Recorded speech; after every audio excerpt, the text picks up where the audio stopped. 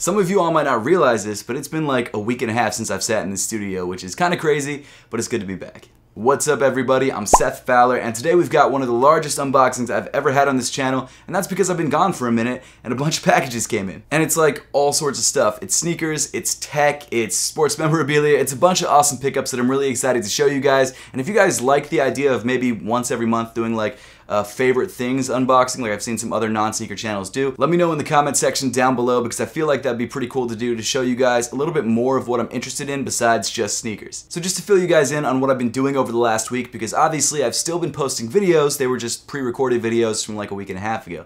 Over the last week I got married and went on my honeymoon, which was super cool and just the best thing ever, so it was great to actually take some time off in addition to marrying the best woman ever. That was great, but of course I got a lot of packages and that's why we've got so much crap to unbox. But I wanted to start things off with something that I'm actually the most excited about out of everything in this unboxing, which is kind of crazy. I usually hold that stuff till the end, but the reason I'm going to be doing it first is because it's actually some tech. And the reason I'm so excited about this thing is not just because of how cool of a thing it actually is, but it's also what it means for like my YouTube career. This is something that I never thought would happen, especially being in sneakers, but it happened, and I'm just like, I'm so stoked. It's crazy. And that is Google actually sending me an early phone, which is crazy. Huge thank you to Google and Team Pixel for sending this phone over. I'm just like so stoked on this. I've just always been a huge fan of tech. In fact, I've got a whole nother tech channel where I will be reviewing this phone if you guys would like to check that out. There's a link at the top of the screen. Seriously, it's a lot of fun. You guys should check it out. But this is a phone that I'm gonna unbox today and show you guys sort of what's going on with the Pixel 4a, which again,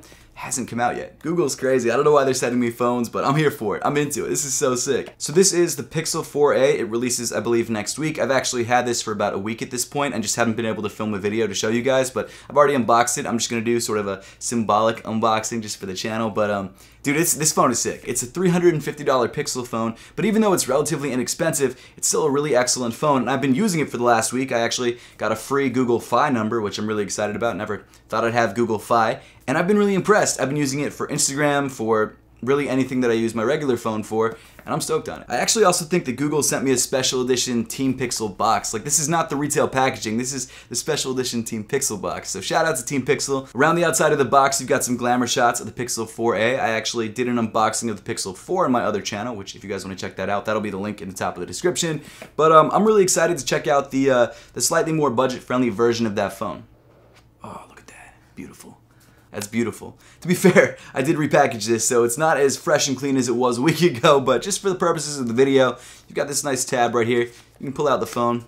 I, like I said, repackaged it and restuck the screen protector, which had dust on it, so it didn't work out that great. But hey, you know what? I'll just pull it off. So before we actually get to the phone itself, let's take a look inside the box. You've got this nice little phone holder area, I guess, that you can pull out, and inside this area you've got the Google instruction manual, which I haven't actually opened yet. Let's see, you've got your instructions in blue, which is kind of cool, your SIM removal tool right here on the back, and then also some safety warranty stuff as well, which all phones have. And then the last thing that you've got inside the box is the USB-C cable, you've got the power brick, and you've also got a USB-A to USB-C adapter, which every time, seriously, every time I unbox a phone, that falls out. Man, I thought because it was on a different channel I'd be safe, but apparently not. Like I was saying, you've got the power brick, you've got the USB-C cable right here, and then you've also got the USB-A to USB-C adapter, which I'm having some trouble getting out. So if you want to plug this into your phone and then plug in a USB-A, you can do that, which is kind of nice. I also might actually use this for my computer if I can. I'm not 100% sure if I can, but we'll see. But here's the phone itself. It's the Google Pixel 4a. It's actually a really clean looking phone. I think it's 5.18 inches diagonally across the screen, so you've got a really large screen for the actual like footprint of the phone itself. On the back, you've got this nice plastic casing that comes in black. You've got your Google logo right there, and then you've got your fingerprint reader right there on the heel. I almost called it the heel. The back of the phone, I've been loving this fingerprint reader because it's super easy to reach and super easy to touch, and it's mad quick. You can unlock the phone almost instantly. You've got your camera right there on the back in the same sort of design language as the Pixel 4. You've got one lens, and I believe it's a 12.2 megapixel camera. I could be wrong about that, but it actually takes really nice shots. And then powering this phone on, if I have any battery left, I might not. I kind of used it a lot this week. There we go. It's turning on. Good.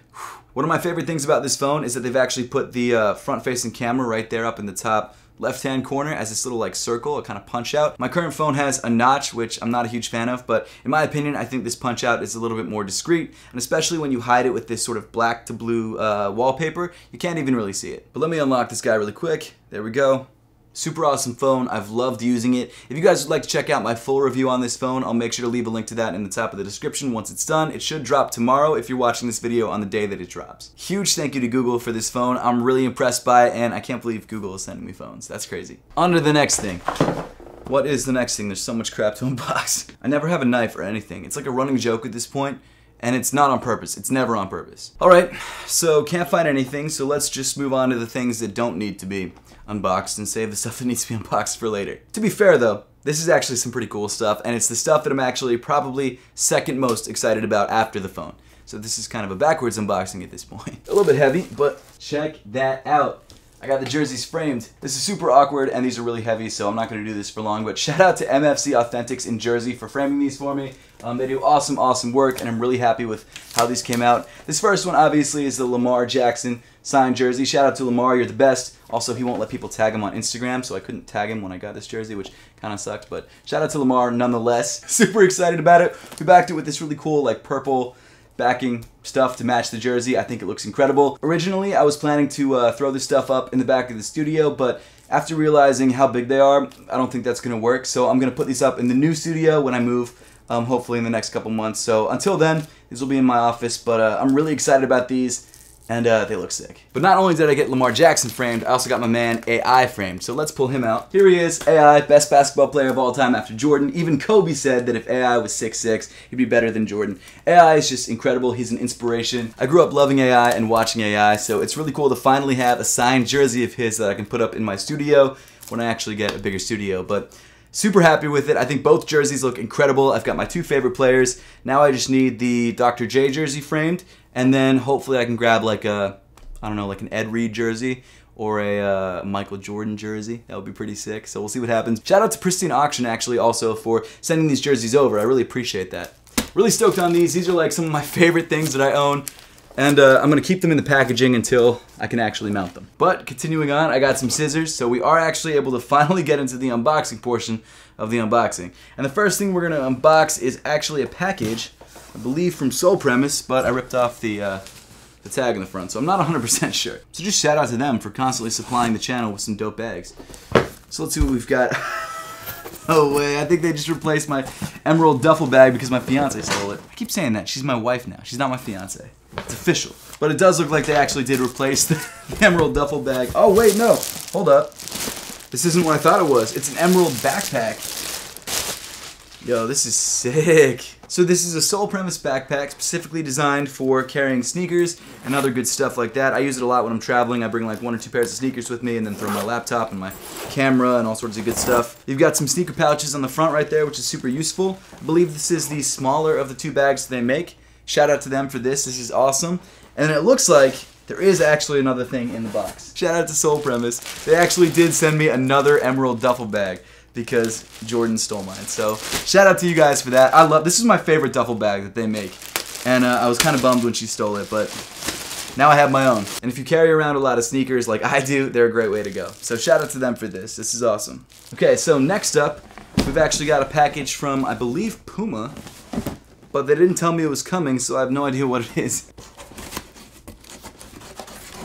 Nice, it is Puma, like I thought. Looks like we've got 2 boxes in here. Shout out to Puma for sending over this care package. I appreciate it. So the first shoebox out of the box is what seems to be a pair of RS Fast. Never heard of that silhouette before. This is new. This is actually kind of sick. So this is the Puma RS Fast in a apparently infrared black and white colorway. It's actually really clean. I really like the paneling on the upper. It's a lot of fuse overlay, but it creates a really nice shape on the upper. I'm actually also really into the splatter print on the forefoot of the shoe. That's sick. I'm not sure what the price point is for these. There doesn't seem to be a note or anything, so I don't know if these have released yet or not. But this is the Puma RS Fast, running system fast. It's pretty similar to the RSX, but it looks like the paneling in the upper and some of the midsole construction or midsole modeling has changed. The padding on the upper feels really nice as well. And this infrared color, or whatever they're calling it, is really nice. I need to look more into this shoe. If you guys want to learn more about this shoe or maybe have me do a review on it, let me know in the comment section down below. Dope, stoked on this. Let's find out what the other shoe is. Also an RS Fast, but a different colorway. So let's pull it out. Ooh, very nice. So this is also the RS Fast, and it looks like there's a little tag on the bag. This colorway is, let's see if they have a name for it. Puma White Peach Blue. Seems to be what it's called. Actually, come to think of it, what's the colorway of the other shoe? This is Puma White Black Red Blast. It's a nice looking shoe, and it also feels a little bit more sporty than some of the other Puma shoes I've looked at recently. I really like this a lot. I love the sort of very fast aesthetic of the Puma. That's so funny that I said that because that's not at all what I was thinking. I realize this is called the RS Fast, but it looks like a fast shoe. It looks like something that kind of speeds by you. Really, seriously, not on purpose. Again, if you guys want to see a review of these shoes, let me know in the comment section down below. And then finally, we've got a package from Concepts, which I've been waiting for the last couple days, and I am really, really excited to open. Before I open this though, shout out to Karis Goodridge for the assist on these. If it wasn't for him, I wouldn't have been able to grab these from Concepts. Also, he helped me out with some of the Bodega New Balances, so shout out to him for that. If you guys want to check him out on Instagram, I've left a link in the description below. He's a really good dude, and he helped me out with a lot of shoes, so I can't thank him enough for that. But this shoe in particular, I'm stoked on. And I'm sure a lot of you guys probably know what this is because you know about Concepts' recent collaborations, but this one in particular, man, I'm ready for it. I'm excited to see.